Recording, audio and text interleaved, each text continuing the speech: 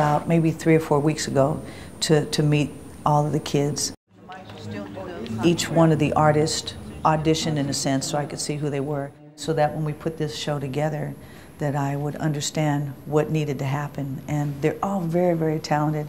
I'm excited working with them and just trying to share some of the insight and try to mentor them.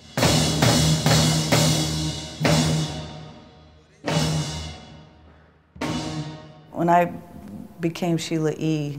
in the 80s, I mean, I had a record deal and I figured, you know, this is going to be my time to shine. I don't have to listen to anyone, so I'm going to do what I want.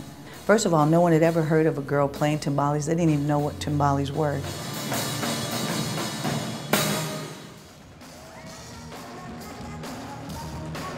I signed as an R&B artist.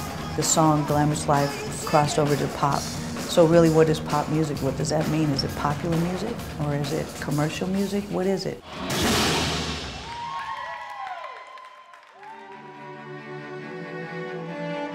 Every situation that we come across, we always learn something. Every single time. We're going to continue to be students of life. If we do, we're going to be open to learning how to do things differently, better. Every student, every child is totally different.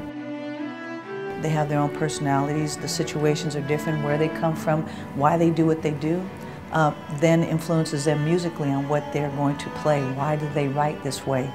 What style of music do you love? You know, why do you like that?